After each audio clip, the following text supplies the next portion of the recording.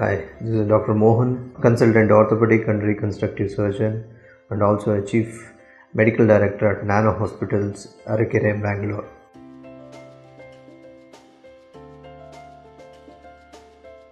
Disc prolapse in a young woman generally caused by very moderate forces of day-to-day activities. So degeneration of a disc or aging of the disc is the primary reason for it to prolapse. Even regular day-to-day activities, driving or a small fall, tripping, traveling, all these day-to-day activities can cause a disc prolapse. Lifting weight from bending position is the commonest reason for disc prolapse.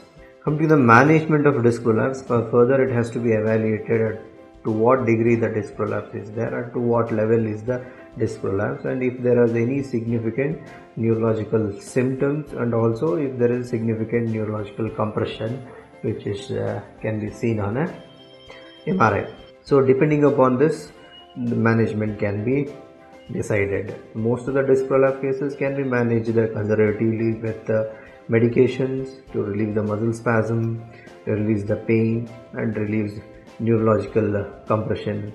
Medications can be given, and in some cases may require physiotherapy, and if it is a very severe acute pain, maybe a lumbar belt will help in reducing the initial symptoms of pain.